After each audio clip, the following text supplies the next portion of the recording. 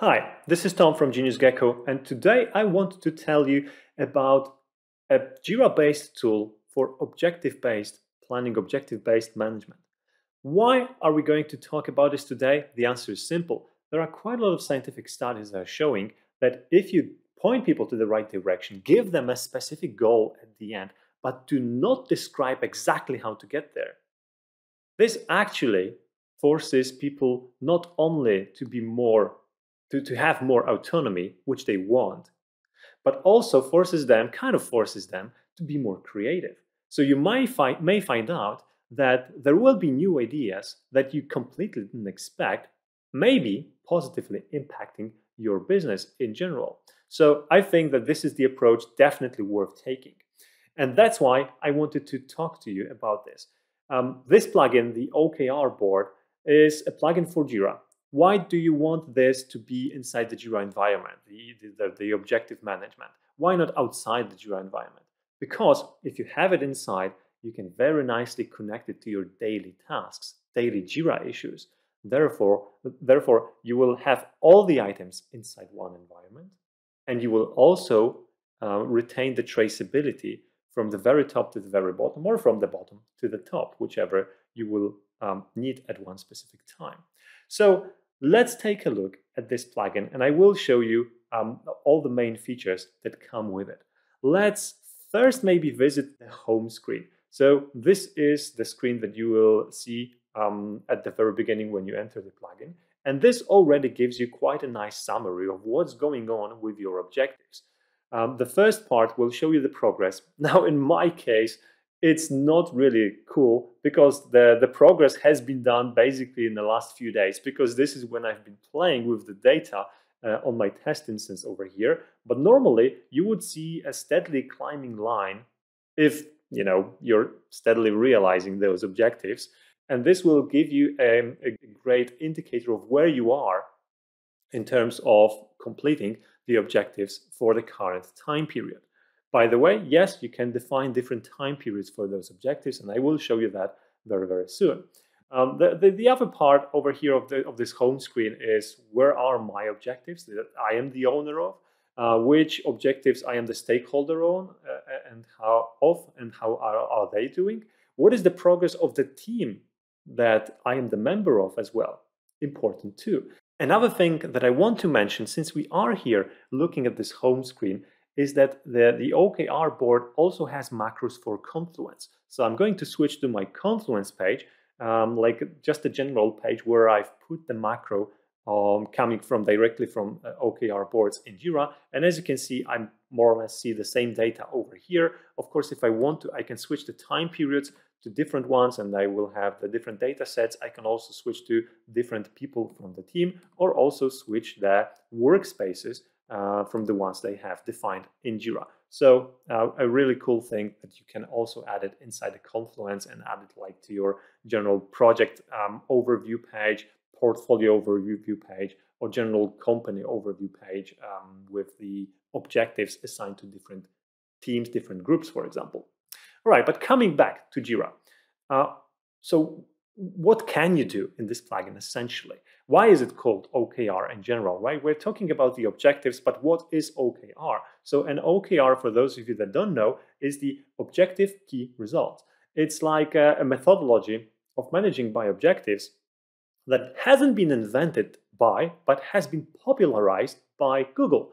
And Google started using it on a big scale, and they broadly claim that a lot of their success comes from successfully using the OKRs to help their teams plan their work for the near future. And therefore, in the years following, the OKRs methodology, so to say, started growing, and it's quite popular right now. So what is the main concept of OKRs? So let me take a look at the objectives they have over here. And I'm going to collapse everything so that for now it's clear. First of all, notice that I have a time interval over here.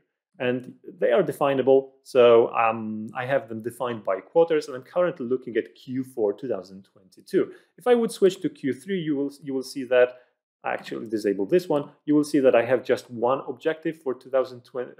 For Q3 2022, but I have a lot more for the last time period that I have defined over here. So that's the first thing. The second thing is that the first step in your journey of defining the OKRs would be to define those objectives.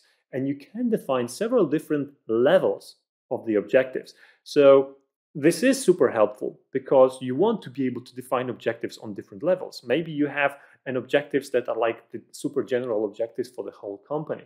Maybe then you might have the objectives for specific departments in the company. Maybe then you have teams in those departments. Maybe then you want to have also personal objectives for people that work there, right? So you can have different levels of those objectives. I think the default one over here is company objectives, group objectives, and personal objectives, but you can define your own. And if I go over here, you will see that I have currently company, department, group, squad, personal, right? So you can define your own. You can add the next level over here. So that's definitely possible. Coming back to this one. So the big C over here will tell me that this is a company-wide objective. A GR over here will tell me that this is a group objective, right? So as you can see, I have a company objective 1 and I have 3 group objectives in my workspace over here that I'm currently looking at. So workspaces are another way of kind of grouping those objectives. And again, in my instance, the workspaces are done per department. So you have the product, you have marketing, you have support, and you have also a company-wide workspace. I'll be looking at product workspace because this is where I have most of the data. So when you think about the objective itself and what it is, it's basically what you want to achieve, what you want to change to, for the company to be better. So I think the examples that are here are quite sensible. Increase business margins. Enter enterprise market with our solution, improve our in-product onboarding, right? These are good names for the objectives. But then in the OKRs, O stands for objectives, but then you have KR. What is a KR? Key result. And a key result, let me find one. So if I expand this one, I will find a nice key results over here. And under my company objective, I also have one, actually two, one is hidden. And this is also a good example of the key result. So key result is an answer to the question, how will you know that you've reached the objective? So this is basically how you're going to measure it. And look at this key result. It basically says that to increase my business margins, which is like a parent objective for this key result, I need to increase gross margin from 15% to 20%. That's the goal generally. And if we complete this, we will be happy and we will say that the objective has been finished, has been achieved. Therefore, I have a nice status over here coming from the numbers that I have here. And the numbers that I have here are basically saying that in percentages, because this is what my objective is, I want to start from 15 to target 20%, right? And where am I currently? Well, at 19. And this gives me 80% of the progress of this objective. If I would change this to be 20, you can see that immediately it jumps to 100%. So kind of the objective has been completed. If I would be like at the beginning of the journey, I would say that it's 15. So the same as starting point, the progress is 0. All right, so this is an example of the key result, but let's dig deeper. What else can happen? Let's collapse this company objective, expand this group objective. And you will see that directly under this group objective, I also have some key results, KR over here, 1, 2, 3 of them. But I also have already some very familiar icons, user stories, 1, 2, 3, and an epic. I could also have a task here or even a subtask. So you can see that you can attach your Jira issues to your objectives, but you can also attach your Jira issues to key results, which actually makes a little bit more sense. Because then the ladder is like this. You have objectives, which is what you want to do. We have key results, which is how will you measure it? How will you know that you got there? And then you have your Jira issues, which basically tell you what has to be completed to get the key result, therefore to complete the objective, so to say, right? So that's exactly where they are. And if you look at this key result, you can see that it has nested items. And I have add helpful pop-ups over here. I have create tooltips, over here. One of them is a user story, the other one is a subtask, but that's only because I wanted to show that you can attach different issue types over here. It probably doesn't make sense for this to be as two different issue types, but that's just for the sake of the example. So essentially, you can nest or attach any kind of Jira issues that you want to your objectives or to your key results. All you have to do is just click plus over here, link an existing Jira issue, or create a new Jira issue if you want to. And then if you build your whole hierarchy of objectives, key results, and then Jira issues underlying them, you of course get this nice traceability from the bottom to the top, which is indicated by the grade over here. So the grade is showing you what is the achievement, the completion level of your objectives, key results, and Jira issues. And of course, it's being aggregated from the children to the top. And for example, let me have a look at something that would make sense. Yeah, for example, this one, right? This key result has 50% of completion because one child is completed. We can see status done. The other child is not completed. It's still in progress. So therefore, it's showing me 50%. The same goes, for example, for this company-wide objective, which has a key result that is not completed at all.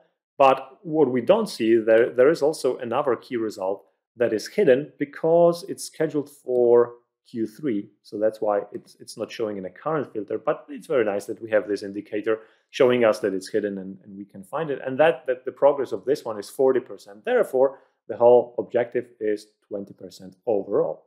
So you can have those nice progress indicators too. Then you also have people that are assigned to those objectives, responsible for them. On the level of Jira issues, of course, you will also have people that are responsible for those Jira issues. You also have groups, so kind of teams working on those objectives, key results, Jira issues. And again, you can assign or create your own groups, first of all, and then, of course, assign them to different tasks, objectives, or key results. The status will show you whether whether the objective or the key result is on track, whether it's a little bit behind, whether it's at risk. It's actually calculated from this bar over here, and that pop-up actually shows you the predicted score, and it takes the progress of the element itself and it divides it also by the time progress of the task. So actually, that's a good point. Where is the time progress coming from? Where can we see it? Well, first of all, you have start and end dates over here. Right? So this is the first place where you can see it, but it also has a roadmap. So if you turn on the roadmap, you can actually see how your objectives, your key results, your even singular tasks are placed in time. So we have the objective over here, for example, spreading like that. We have inside that objective a key result that we know that we are going to be working on somewhere over here. And then we have those two tasks, and this is how they are structured. So you can definitely do a roadmap-like planning and visualizing it also on the timeline. You can switch between quarters, months, and weeks over here, so kind of zooming in, zooming out to see exactly what's going on. And what I like very much is that you can also change the period mode for those. So for example, if you want to work with manual period mode, which I probably wouldn't because I'm used to the automatic, you can turn on the manual period mode and kind of the parent is not adjusting to the children. But if I would switch it now back to auto bottom up, you can see that the key result automatically extended itself to capture kind of all the children that are underneath it. You will also see that some of my entries are missing still the bars over here because I just didn't place them on the roadmap yet. But of course, I could do this. So I could click here, put this key result on my roadmap, expand it as far as I need to, and then it will, of course, get the start and end date according to what's been scheduled over here. By the way, the start and end date fields can also be mapped to Jira, so that on the level of the Jira issues, if you're using them over here, you will also be able to see that important information. Another thing that I really, really like is that when you're defining the key results, look at the last column, current versus target, right? So what's the current progress versus the target where you want to get to? So when you define those key results, let's do it like this. I'm going to go into this objective, and I'm going to add a new key result to show you how the screen looks like. So of course you put the name, but then you have the result type, and the result type can be either the percentage or the number or a binary yes and no, so completed, not completed, right? So you just define, for example, a percentage, and you say that we are currently at 23% and we want to get to 45%, and that will basically, so test key R, let's call it like this, that will basically indicate that this is the progress that is going to be happening.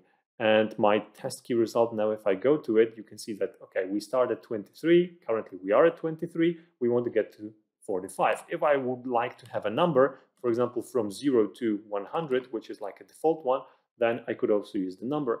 If I would just change it to binary, it's complete, incomplete, right? So it gives you lots of possibilities. Oh, one more thing that I want to mention over here is that you can also go like, we want to decrease something, right? Something that is negative. We want to decrease from, for example, 90 to 45, and that will work as well.